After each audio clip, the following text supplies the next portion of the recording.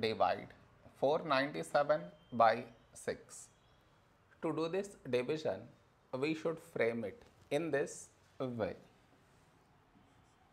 497 here,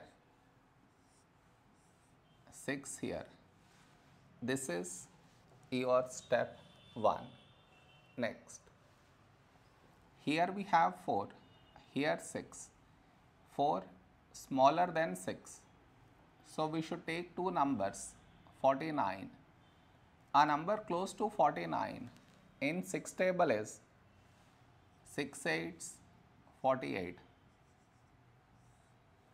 Now we should subtract, we get 1.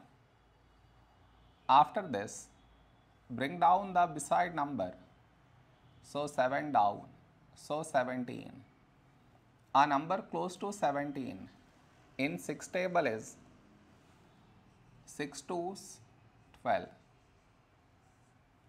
Now we subtract, we get 5. After this, no more numbers to bring it down. So what we do is, we put dot, take 0, so 50. A number close to 50 in 6 table is 6 8s 48. Now we subtract, we get 2. After this, we already have the decimal, so directly take 0, so 20. A number close to 20 in 6 table is 6 3s 18. Now we subtract, we get 2.